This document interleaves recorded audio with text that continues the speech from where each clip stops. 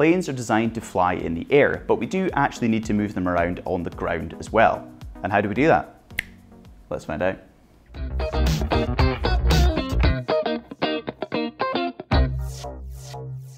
Hi, I'm Grant and welcome to class 14 in the AGK series.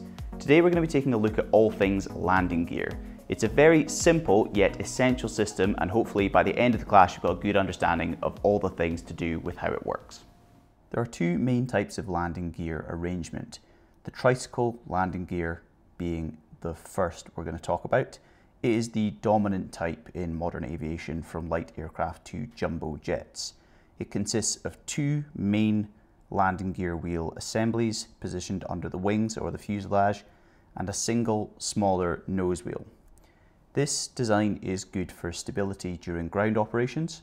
It also means the aircraft is level with the ground, which gives a good forward visibility for the pilots and facilitates more precise ground maneuvering through nose wheel steering, which we'll talk about later.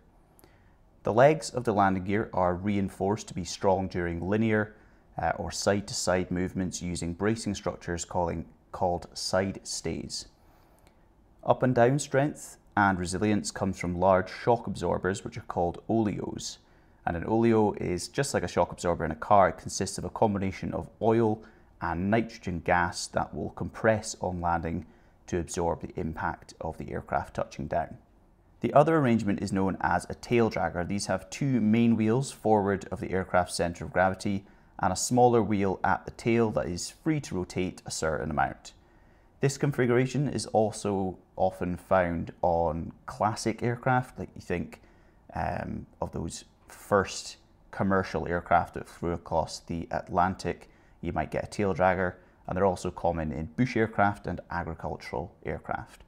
It gives the aircraft a nose up attitude on the ground, or the tail drags across the ground, hence the name. Its main advantage is that it is great for operations on unpaved surfaces such as grass or gravel. This is because we want as much nose clearance between the propeller and the surface as possible, because if we wreck the propeller, we can't take off again. So that high angle just means that we get a bit of extra clearance for the propeller. Tailwheel designs are generally lighter and simpler when compared to tricycle designs, which means lower manufacturing and maintenance costs. However, the tail dragging arrangement is less stable and controllable on the ground, which makes them harder to handle. The restricted forward visibility during taxiing as well, due to that nose high attitude, also increases the difficulty of maneuvering whilst on the ground. A fixed landing gear remains permanently extended, if you like, and visible during all phases of flight. The main benefit is that it is simple, leading to lower manufacturing costs, reduced maintenance costs, and fewer potential failure points. However, this simplicity comes at the cost of a constant aerodynamic drag source, which significantly compromises cruise speed, climb performance, and fuel efficiency, and so on, all the performance of the aircraft. For this reason, fixed gear is only really found on smaller, slower aircraft, and not on aircraft designed for long or fast journeys. Retractable landing gear can be stowed within the aircraft's wing or fuselage during flight through a hydraulic or electric mechanism, and that mechanism will just lift the wheels up into the body of the aircraft. This dramatically reduces aerodynamic drag, leading to higher cruise speeds, improved climb rates, and better fuel efficiency. So as soon as you enter the commercial aircraft side of things, almost all aircraft will have retractable landing gear. Retractable landing gear is more complicated though. It adds weight, maintenance costs, and complications due to these moving parts. We also need to have a backup system to lower the gear in case of a failure of that primary mechanism.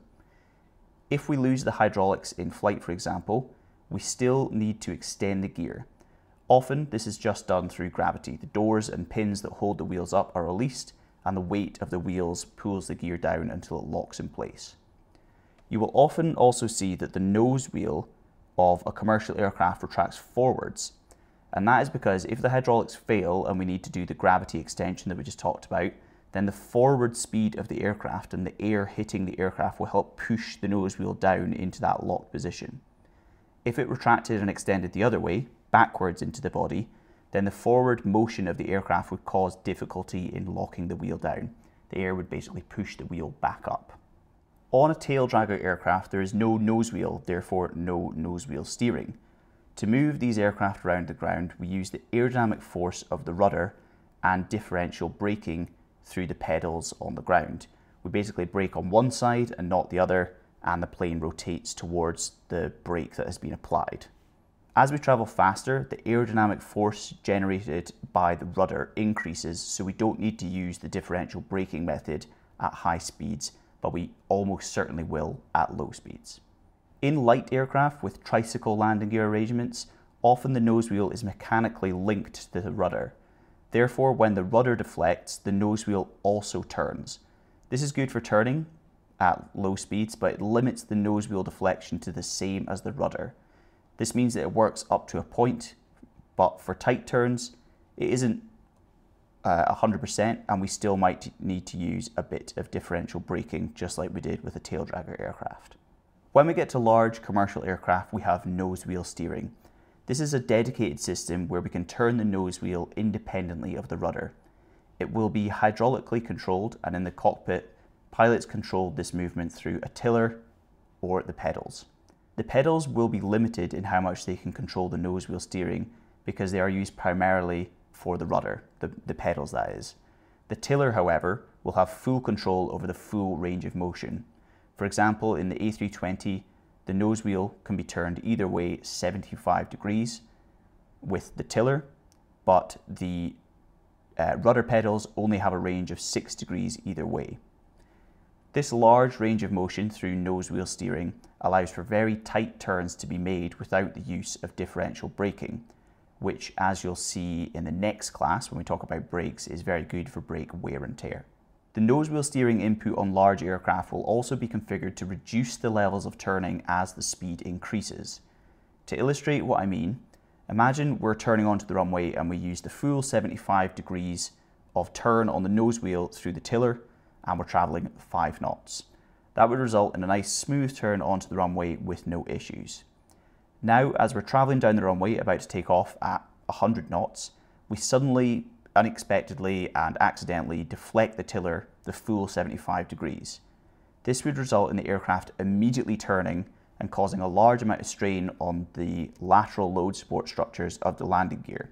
We would also likely run off the side of the runway. It would be very bad and most likely lead to a bit of an accident or an emergency situation. Therefore, to prevent this, we want to reduce the effectiveness of the tiller deflection so it becomes completely ineffective above a certain speed. When we're going fast enough, the rudder can produce all the turning force that we need as well, so we don't even need to use the nose wheel steering.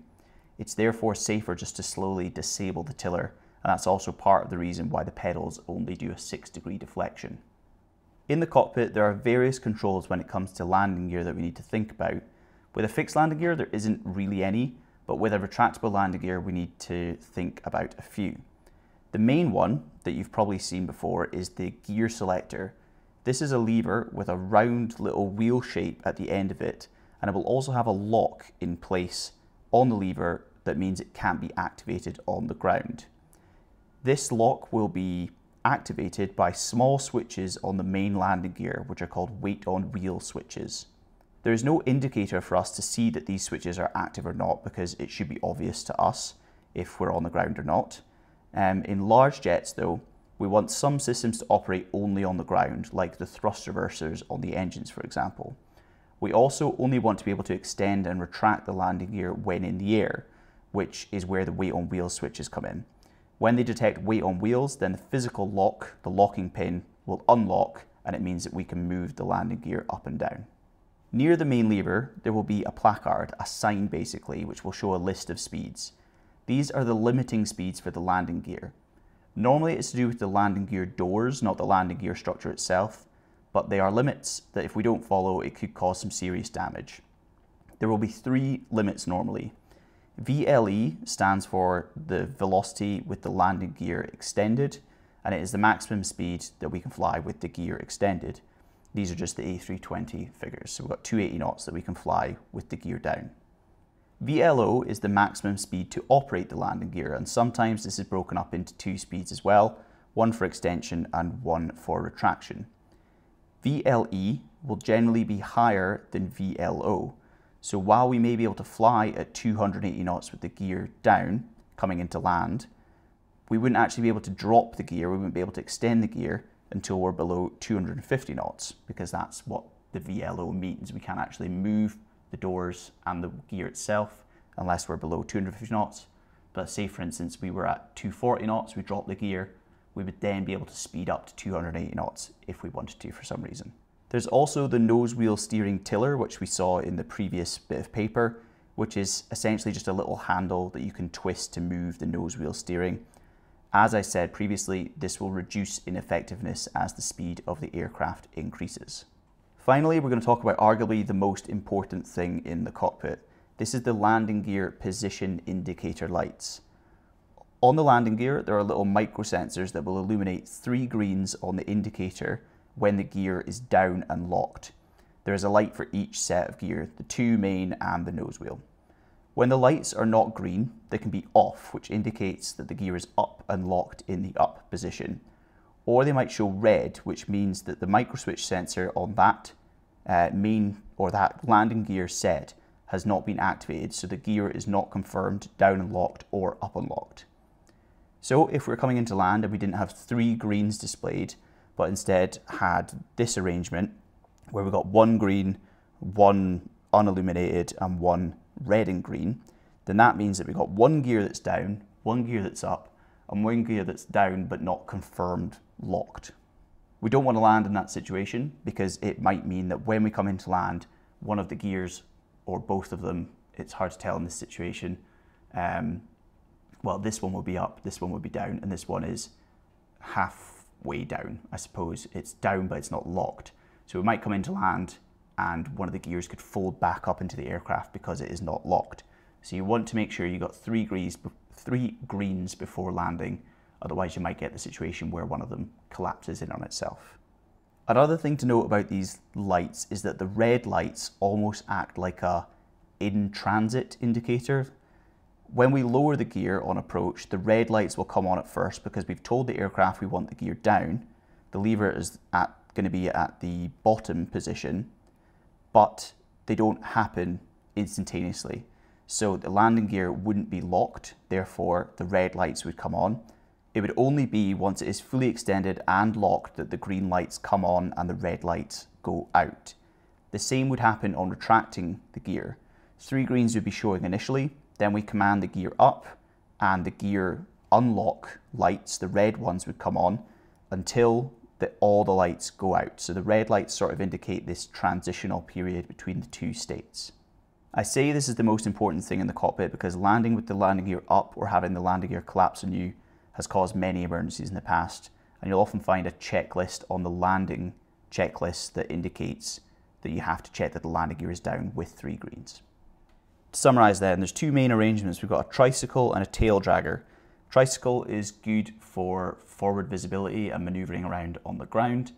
Tail dragger is good for propeller clearance, therefore good for non-tarmac surfaces. You want to keep as much distance between any rocks or anything that might be on your unpaved surfaces.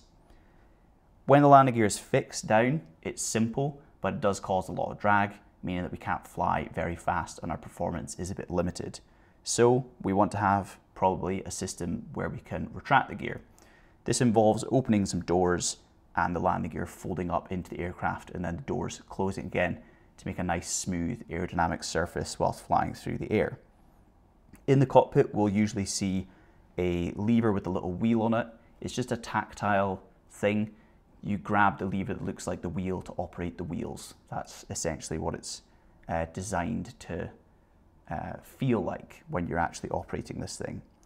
There's often a little locking pin that will use weight on wheel switches to activate and deactivate, and that means that we can inadvertently select the gear up when we're on the ground. To move the gear, we have to make sure that we are below the VLO to retract or extend it, and when we're flying around, we have to make sure that we're always below VLE when we have the gear extended. We've got the light indicators. If we've got 3 greens like we have here, that means that the gear is down and locked. If they're all off, it means they're up and locked up. And if we've got any red, it means that the locking micro switches haven't been activated yet. So it might mean that the gear is in transit, or it might mean that the gear is down, but it's not locked in the down position, which could lead to a collapsed landing gear and an accident when we come into land. To steer, we've basically got three methods. In a tail dragger, we can use differential braking. We apply the brakes on this side, we don't apply them on that side, and it turns towards the wheel that has been braked. We also can use the rudder. Rudder basically generates an aerodynamic force from the rear of the aircraft, and it will turn us around the main wheels, and that's why the tail wheel of a tail dragger has a little bit of freedom of movement, so it can rotate around with the rudder.